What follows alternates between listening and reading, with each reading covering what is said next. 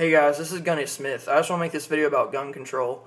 I mean, I know my channel is supposed to be all about guns, and I really don't want to get into politics too much, but I feel in light of everything that's happened, like on the news and stuff, I just want to put my 2 cents in. And I'll let you know I am reading off this paper because it's a long argument, and I want to stay focused, and I don't want to just start rambling about stuff, so I just typed it up. These are my words. I just want to make sure that I stay on track here. So, why do you need an assault rifle? That's the question that people always ask, is why do you need an assault rifle?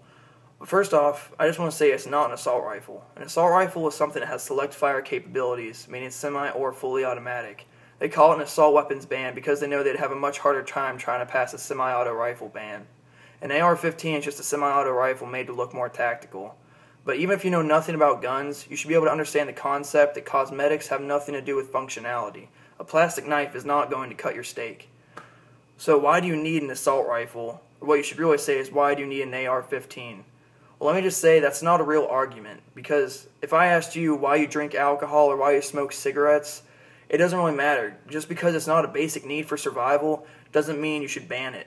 I mean, how are you going to say we have the right to the pursuit of happiness, but then you ask why we need something? It's a free country and we have the right to pursue our wants. But for me, I want an assault rifle because it's a hobby. I love guns. I love shooting them and collecting them and the history behind them and stuff. But bottom line, it doesn't matter why I need one. It's my constitutional right to own one.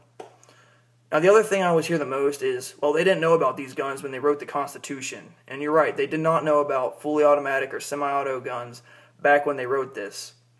But they did know that technology is always aging.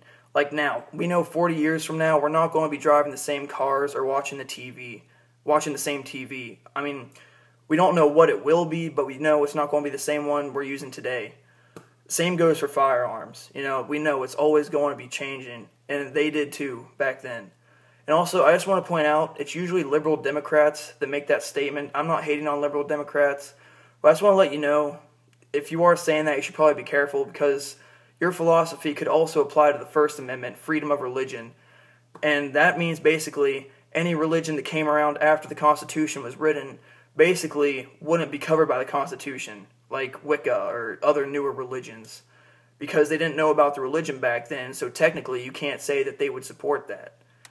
So that's just all I wanted to say on the topic. And I mean, if I'm stepping on your toes or whatever, if you are a liberal Democrat, that's fine. I mean, there's nothing wrong with a little discussion or an argument. You know, I don't hate you as a person. I still respect you. I mean, your views are just different than mine. So I understand if you dislike this video or whatever, that's fine. I just want to let you know I have nothing against you personally. These are just my views. So let me know what you think about this. And like I said, I don't mean anything personal to anyone. This is just how I feel about this subject. So thank you. And like I said, my channel is supposed to be all about guns. I don't want to do this very much. I just felt like making this video. So thank you. Thanks for watching, and God bless.